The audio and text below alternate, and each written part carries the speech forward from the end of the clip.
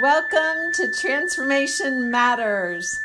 Shift from grumpy to grateful, from heartbroken to happy, from helpless to hopeful, from jealous to joyous, and cluttered to clarity.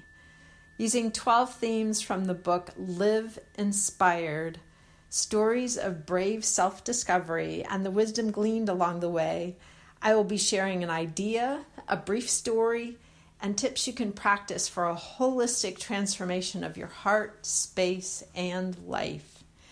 I'm Laura Staley, founder of Cherish Your World and author of Live Inspired. I passionately guide people to heal, transform, and thrive. Today, I'm sharing about get your house in order with a brief story and some tips, ideas. I remember telling a woman, she shared with me that the reason she didn't get her clutter cleared was because this idea of get your house in order meant that she was close to death. And so a clear space meant that she was going to die. And it terrified her. She obviously was terrified of dying and yet lived surrounded by clutter because she had the two things collapsed, those two ideas that, gosh, if you have a clear space, that meant death is imminent. Well, here's the thing. What I know is some people die in clear spaces. Some people live a really long time and thrive in clear spaces. Some people have clear spaces and they're all hot mess on the inside of their hearts. They're still very unhappy and anxious, critical of others, crunchy. I call it kind of being crunchy. And I know it because I have definitely lived that way and occasionally still have those moments of the underwear getting up in the bunch like a wedgie, right? In the meantime, this woman wasn't necessarily living her life in freedom and joy, right? Because it's kind of like, wow, the flip side is if we're so terrified of death, then we've forgotten how to live. Whew. And there's a rich thought, right? Belongings and likely the physical structure of a house likely will outlive you. I know. Most of us don't sit around thinking about that, but they will unless you've lived through a flood or fire or hurricane that washed away all your belongings in your house. You really may pass on and this physical structure will remain behind. That's just a fact. And so will the photographs and the dishes and the pictures of artwork that you had up on the wall of that house. And yeah, that's just real. And still the question remains, how do you want to live while you're actually alive? And what are the belongings that support and inspire you living that really amazing, fulfilling life until the moment that you do part this planet? Well, the story I wanted to share with you is several months ago I received word that the house that I rent here in North Carolina was going to be sold by the owner. And so I realized, wow, okay, I may need to move. And I went on a search to look for a new place to live in the event that an investor didn't purchase the property. And I did see a house that had a Shel Silverstein poem on the outside. I took that as a good sign. It was the poem The Tree House by Shel Silverstein. And I walked in the front door and there was a bench and these hooks that reminded me of that space that little kids can use to drop all their belongings and have their little cubby to hang and hook to hang their coat and spot to put their shoes or their belongings, their backpacks, etc. And I thought, wow, this might be a place that I could live. Mostly I stayed really fluid and open-hearted, as I really have enjoyed the place I rented.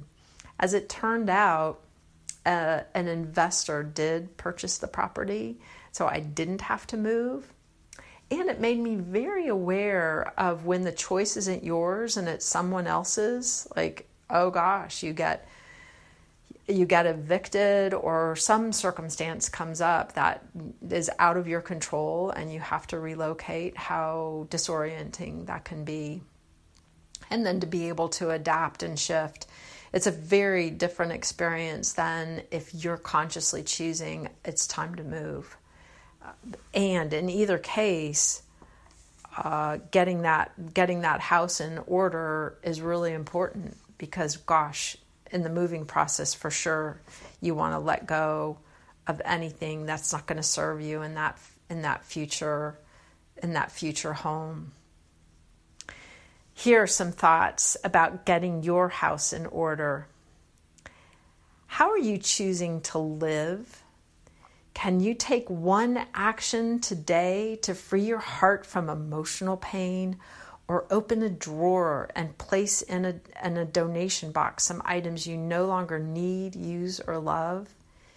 Can you then drive these to your favorite local charity or thrift store?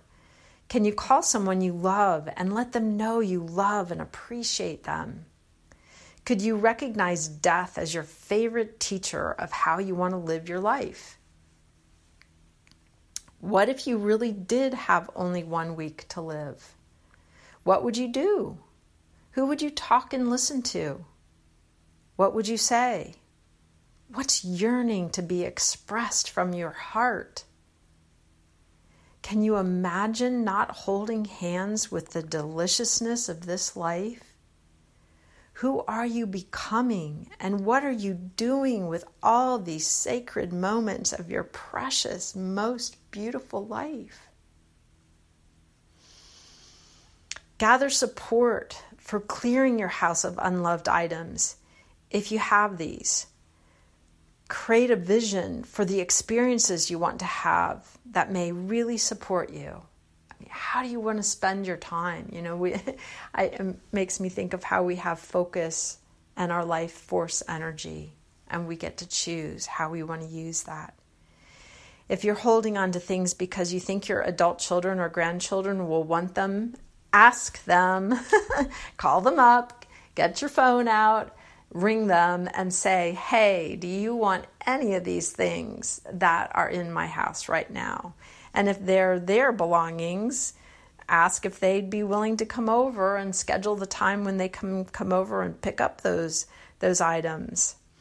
You might be surprised that they just don't want any of the things that you thought they might want. They have different tastes and preferences, and maybe they've learned the lesson of not living quite so cluttered.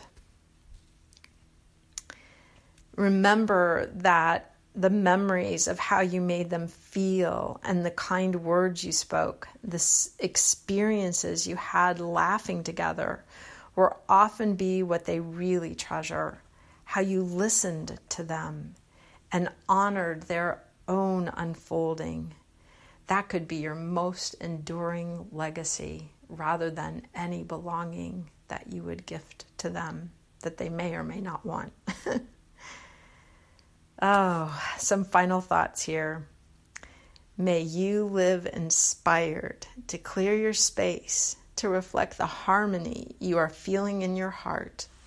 May you continue a joyful expansion of your inner and outer worlds because you want to live free, unburdened, awake, alive for as many days as you are fortunate to be on this planet swirling through the galaxies.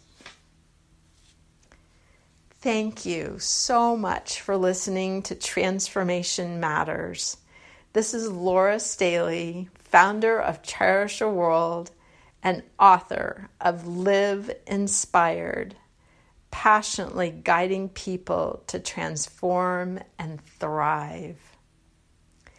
You are loved more than you can even imagine. You matter to our world.